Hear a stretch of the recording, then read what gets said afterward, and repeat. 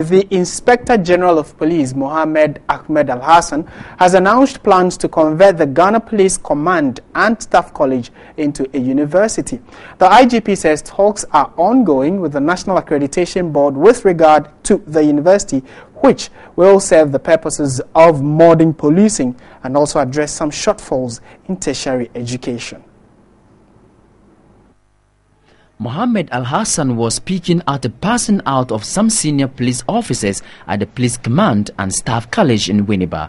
He was hopeful accreditation will be granted in time for the college, together with all the training institutions, to get the required permit to become Ghana's Police University College of Excellence. It is upon this background that the police administration worked hard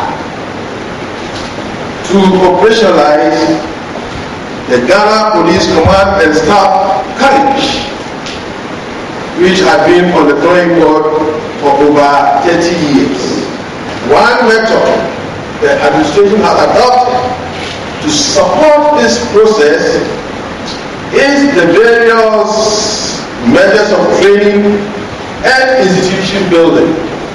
The IGP said the university will focus on excellence in enforcement training not only in Ghana but the whole of the sub-region.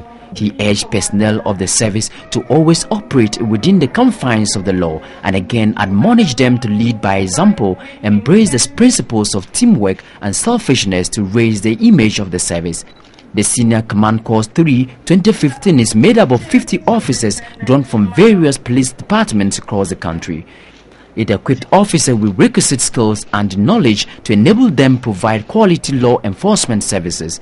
The Commandant of the Staff and Command College, ACP Mame Yatiwa Adodankwa, said the college, since its establishment, retrained 305 senior police officers ready for all command's duties. Participants received certificates, while the overall best student, Chief Superintendent Baba Said Adamu, and 3 others received prizes.